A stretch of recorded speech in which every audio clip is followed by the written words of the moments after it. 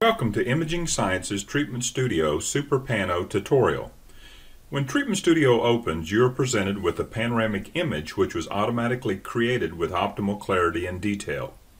If you do not see a panoramic image with TruePan stamped on the lower left of the image, make sure that TruePan is selected in the View Control window. To ensure that TruePan is activated for each qualifying scan open, select File on the menu bar, next select Preference, then select TruePan on by default.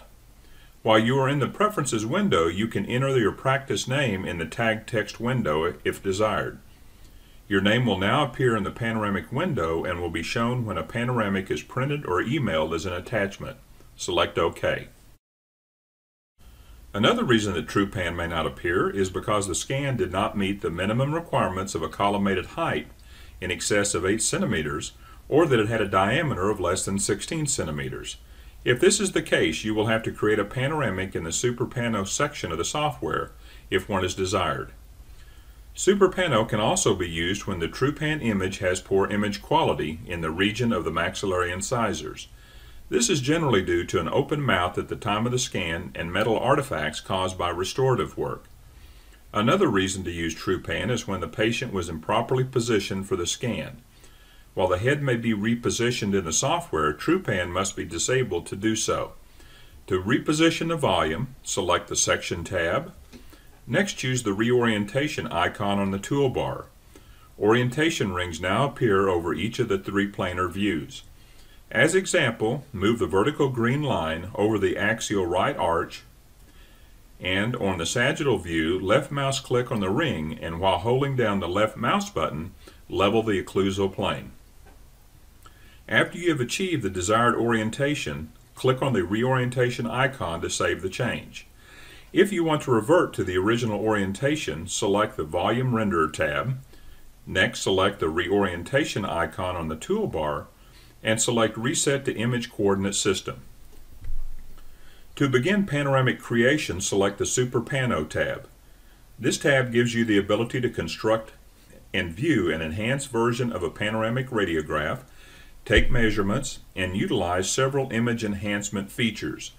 It also has the ability to render a pano into a volumetric 3D image that can be manipulated for greater visual advantages. Following are the steps to manually create a pano. First, adjust the axial view size and location in the bottom middle window for better viewing.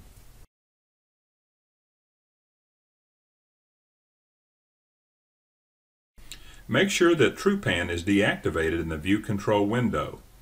Select Quality in the 3D settings of the View Control window. Select Slice Mode in the View Control window.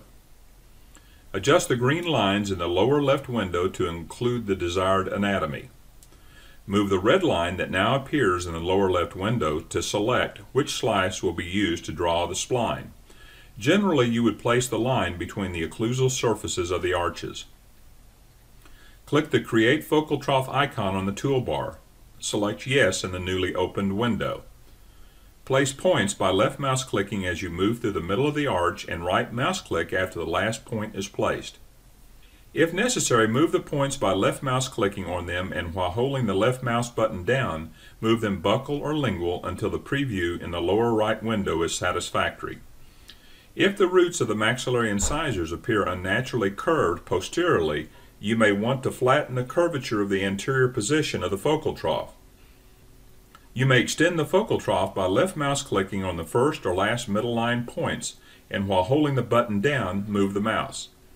The focal trough can be widened by left mouse clicking on any of the 4 outside points, and while holding the button down, moving the mouse left or right.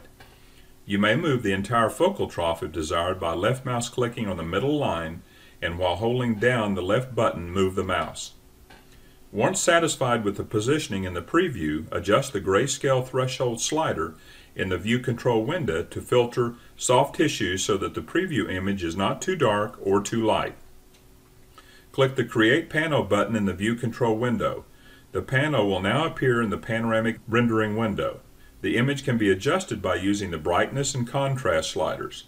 A sharpen filter can be applied as well. The SuperPano tab is not limited to a grayscale image. By clicking on the different options in the view control window, you can create a pano based on a 3D volume. Then by selecting Enable 3D, the pano will become a fully rendered volume, allowing you to freely drag, tilt, zoom, and rotate the image.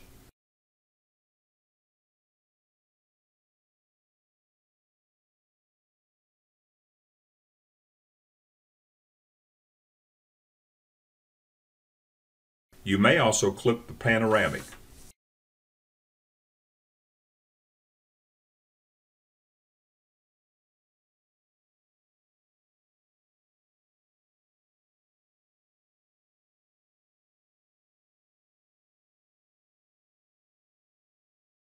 This concludes Imaging Science's Treatment Studio SuperPano tutorial.